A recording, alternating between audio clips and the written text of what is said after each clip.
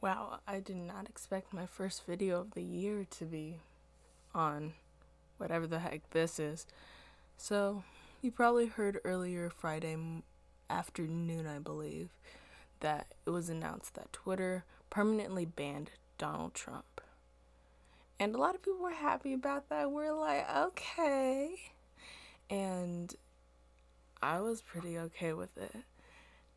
And then all of a sudden, like about 6 hours ago, this thing started to surface up.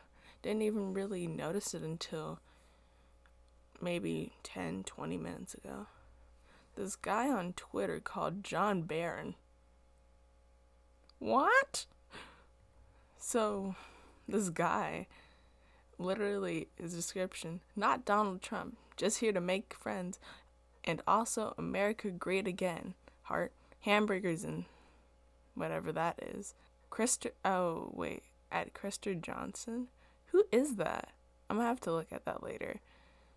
Not the White House. That's a weird location. Wow. Hello, I'm brand new to Twitter. What are you guys up to? This sounds mad robotic. Yo, it's probably not him, but that's freaking hilarious. Especially since back in the day, Donald Trump used the pseudonym John Barron throughout the 80s.